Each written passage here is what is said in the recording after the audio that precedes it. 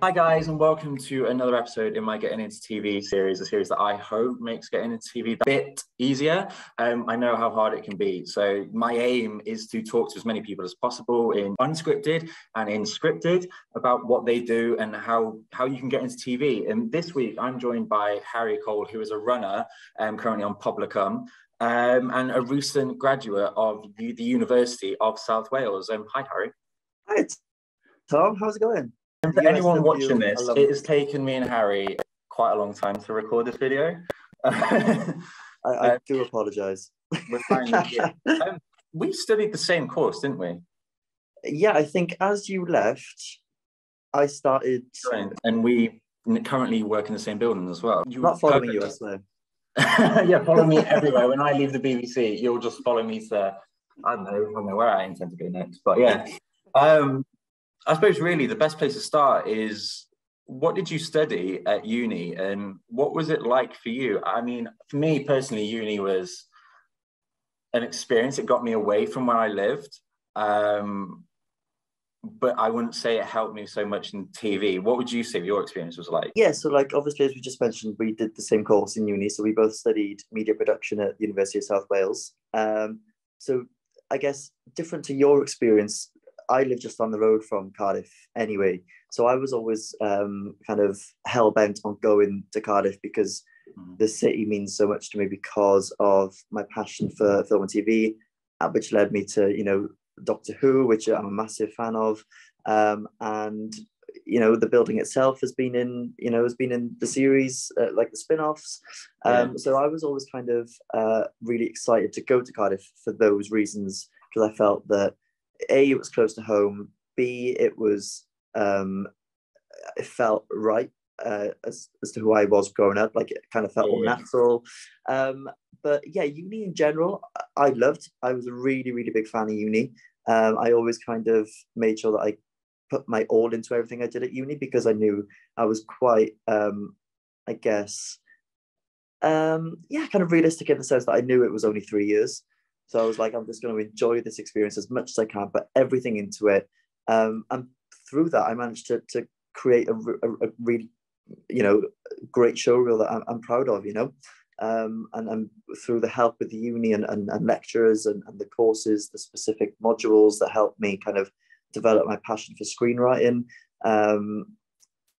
Uni really helped kind of develop my skill set and who I was personally, I guess. One good thing with uni, I mean, like I'm not there saying uni was completely awful for me. I did enjoy it. I met so many great people, and I think uni is really good for getting you away and getting you to experience life, but also in your experience and kind of in my experience, like I did make cool things, and I met cool people and got to work with cool people. I think that's a really good part of uni.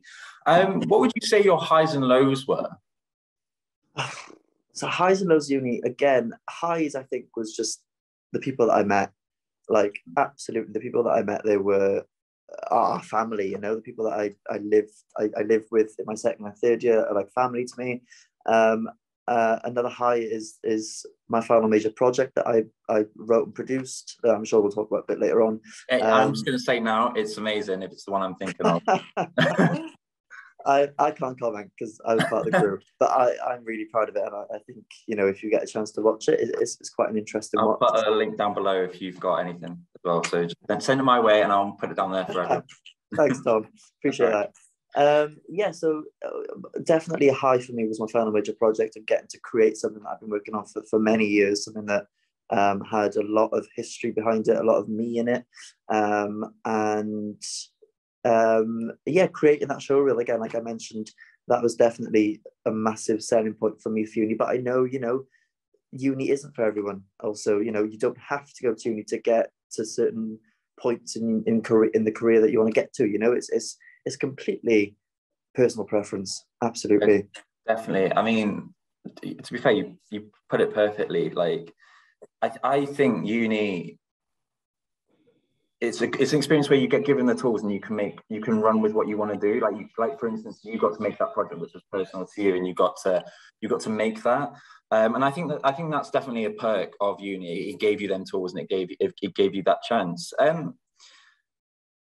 talking about your final project, obviously, I've been in that experience, that boat of the final year of uni. It's the quickest year of your life, I think, because I remember my first day of uni as if it was yesterday. And I can't believe it was over 3 years now since I graduated. I've been out of uni longer than I was in it, which kind of terrifies me. What was your final year like? Like, what was the pressure? Did you feel any pressure of leaving and not really knowing how to get a job or where to look? What was that like?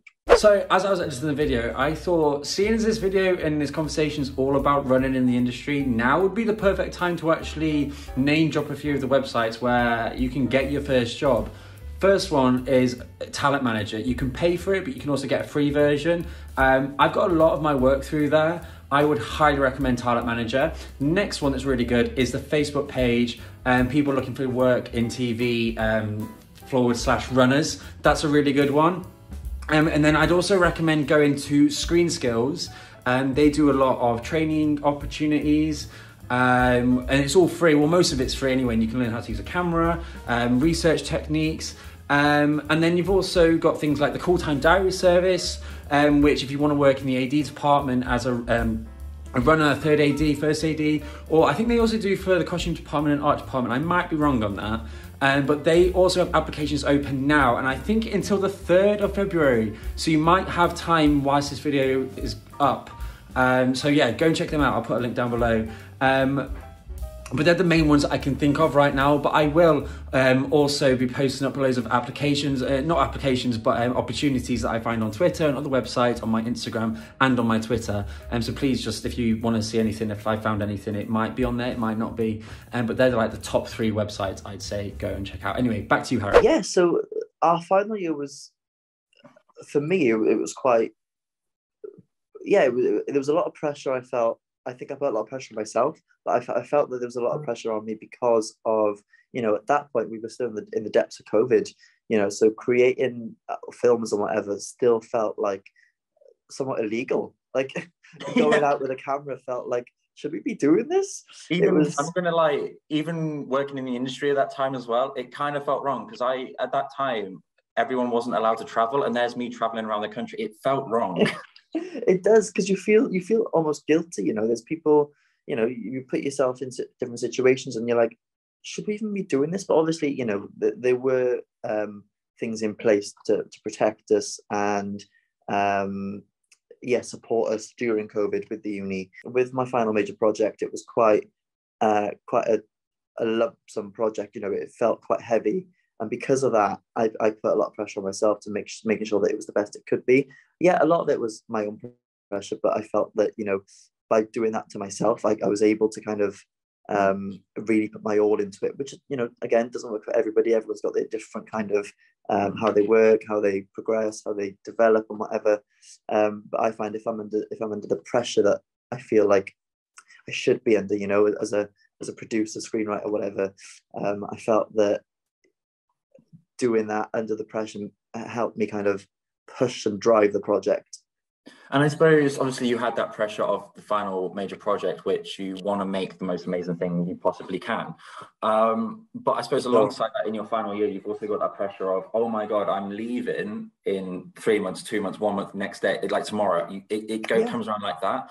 How did you manage that pressure of wanting to do well in uni, but also wanting to get your first job in the industry?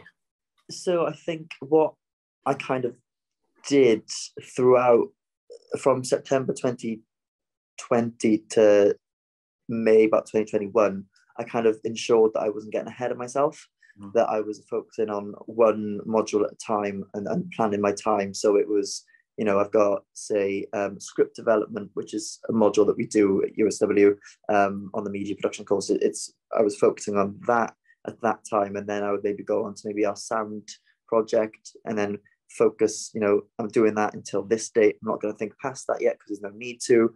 I wasn't getting ahead of myself, and I think that's something really important that a lot of people do. People do kind of think, okay, so we got this module at this date and then this deadline, and then we got that deadline that goes into that, and it's like, oh my God, if I focus on one thing at a time, I was able to kind of make the most of each project. Like I was saying earlier, I kind of wanted to put my all into what I did at uni. And by ensuring that I was focused on one project at a time, it kind of enabled me to do that, I guess. But yeah, I remember a conversation that I had with one of my flatmates, Morgan. We were in the kitchen one night and it was like 3 a.m. because, of course, we're students, you know, our sleep pattern is out the window. So I just pointed that way to the window, out that window. I remember a conversation quite, you know, as if it was yesterday that we had about, I remember breaking down in the kitchen because I was really worked up over the fact, I think it was about May time, maybe end of April, May time, where I was like, I've got nothing. Like our deadline's coming up. I've got no job planned. I don't know what I'm going to do. We've got our accommodation until July. I've got nothing to do in the meantime. I really just don't know what to do. And I got really quite worked up over the fact that what do we do? Yeah. And it's nerve-wracking. It really gets you. No, it really is. Like, I just remember them final few months and just thinking, I was applying for everything. And my first job came about by me applying for a runner job in Gorilla in the February, completely forgot about it. And then at the start of June, I got an email being like, do you want to have a job interview? And I was like, what's this for? What? Like, I think that's, you just got to throw yourself out there and just apply and apply and apply, and just annoy people, but not too much. Definitely. I think a shameless email is always great. Yeah. I think, you know, the worst thing anyone can say to you is no. And as, you know, as disheartening as that can be, I think you've got to take it as experience. They know of you now, which is good. They've got your number, they've got your name, they've got your CV perhaps, they've got your contact details. It's a no for now, but in a couple of years or a couple of months, couple of weeks, however long, you know, they might be like, oh, remember Tom Dix who contacted us about that. We need someone in to cover a daily or whatever. I've got a story myself. Is I applied for a runner job on Bargain Hunt, didn't get it. I even went to the interview on my birthday. So I was like, right, it's my birthday. Please give me this job. I got a call later that day being like, sorry, you haven't got it. But from that, if I'd got that Bargain Hunt job, I wouldn't have got my Crime Watch work. So from me not getting that job, it got passed around the department, and then Crime Watch picked it up. And then since then, obviously, I've done 2 years on Crime Watch now, and now I'm a researcher. So it does happen. Like, even if it's a no, you will inevitably be picked up somewhere. It just might not be where you think you'll end up. I just wanted to interrupt the video one more time to say you should all go and check out @MaryFett on TikTok. She is a runner in TV and she's done one of these videos with me before, and on her TikTok she basically tells you everything that you need to do in order to get into the TV industry, and her TikToks are miles better than these videos because, I mean, for a start, they don't go on for 20 minutes. They're literally over like that, and they're amazing, really informative. And I also wanted to say that if you wanted to check out some more of my other videos, I have done 2 videos, one called Being a Runner, an introduction. It basically goes into everything you need to take with you on your first day on set. And also, I realized when I started working in the industry, no one had actually taught me how to read a call sheet. So I've actually done that for you. I've made a whole call sheet, I've done a whole video all about how to read a call sheet. I'd really recommend reading that before you turn up on your first day, because it is one of the most vital bits of being on a production, especially in drama. You graduated in June of last year, is that right? Still graduate. When do you graduate then, like officially? March 16th. So that's our official graduation date. Is it going to be in person? Yeah, so we're doing it in the ICC down in Newport, which is exciting, which is a great venue. But yeah, so we are going to have an in-person graduation, which I'm really, really glad about, because they are the strangest things ever. It's like some weird medieval ceremony where all your lecturers all of a sudden wear these robes and there's weird music playing. I just remember it was such a strange situation. I mean, to be fair, I was probably a bit drunk myself at the time anyway, because we've been drinking beforehand. But that whole day was just really weird. And you just your graduation just comes down to you walking across a stage and picking up a piece of paper from someone. It's just really weird. But in a few of my conversations that I've had with people on this series, it's always been brought up that a runner is the best job ever because you get to meet everyone. Would you agree with that? I think being a runner, I think, is definitely one of the most fun things I could possibly do in the industry. You know, I'm speaking to nearly every department, if not every department on a daily basis. I've got a really close relationship with the actors, the costume department, makeup, the assistant directors, the production office.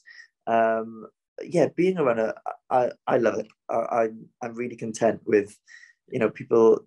It's long hours. Yeah, you know, you get that. You've got, you know, there's responsibility on you to make sure, you know, you fulfill your responsibilities as a runner, and it can be long and it can be, you know, challenging some days. But I love that. And for me personally, I think, yeah, running is just great. It's fun. It's, you know, energy is always like sky high. I miss it. I genuinely am sad that as much as I love being a researcher, I miss being able to just hop about places and just be a runner. Yeah. So obviously, I would pronounce the first job you did, but I don't think I'm in a position to start speaking Welsh, even though I've lived here for 6 years. I think we should hear it. No, not happening. No, not happening. So you moved on from Boom Plan. What are you doing now then? So I moved on from Boom Plant. I did obviously Chwarter, which was the sketch show, and then I did the game show, Chwarter, and a drama series called Utopia. And I went from there then into BBC with Pobol. So I'm currently with the Welsh soap drama Pobol, which I'm sure you'll catch on S4C. Tune in. Speaking and communicating with every department, really, really strong relationship with everyone who we come across, we work with. And yeah, it's just really, really fun. You know, I get to do this job on a daily basis that I love. And yeah, I'm just having the best time over with Pobol. You've hopped around the place and you've gone from like production to production. How do you find being a freelancer? Because no one really prepares you for it. Like no one prepares you for, like when I first started, I was a freelancer. I obviously had my 9-month contract at Gorilla, but then I decided to go freelance, having got onto the Screen Skills program. And I was busy kind of throughout the year, but then it came to November, December, and I was unemployed and I had to go and work in the Odeon, and it was the most soul-destroying thing to do for that amount of time. But how do you find being a freelancer, having to constantly find work? It is stressful. Like, I can't lie. Between that time between jobs is the most it's hard to relax. Time. Yeah, it really is hard to relax because you feel like I should be working right now. You feel guilty that you're off.